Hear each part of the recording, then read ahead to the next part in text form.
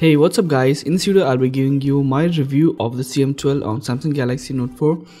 I am having T-Mobile variant, but I will also list the international Sprint CMW downloadable files in my video description. Installation procedure is the same for all the variant and simple. I'll be also providing step-by-step instructions as how to download the CM12 on your Note 4.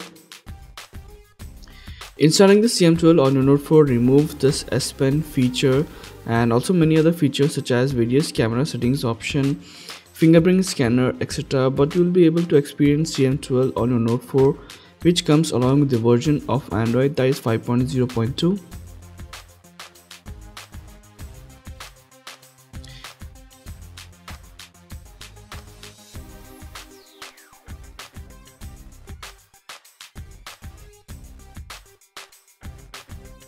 The battery life on Note 4 running CM12 is really great.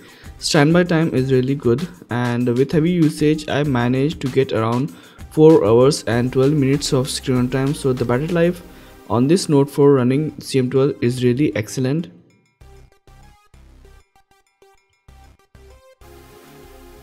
Related with the customization, you can find personalization option in your settings menu.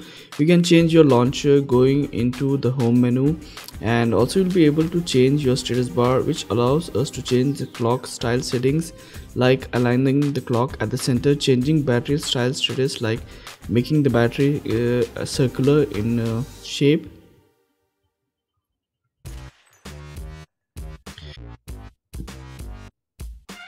Notification drawer allowed to toggle on the quick pull down, show weather on settings panel, and also rearranging the toggles as per your desired need.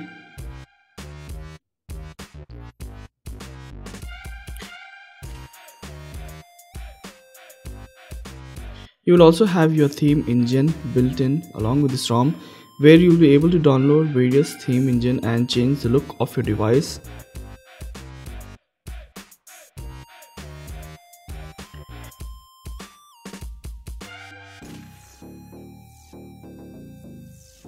In the display option, double tap on status bar is available, where you will be able to toggle it on, and it gives you the functionality to double tap on your status bar to lock your device.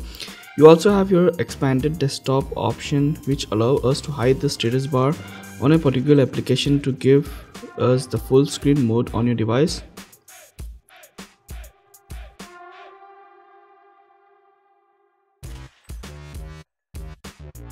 Buttons option allow us to enable on-screen navigation option, and also you'll be able to control your music playback through your volume up and down, wake up your device through your volume controls, answer the calls through your home button, and also customize your power menu.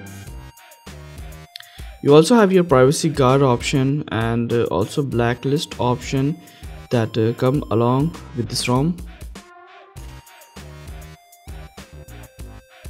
In your performance section, you have performance profile, where you'll be able to save your battery life according to your desired profile.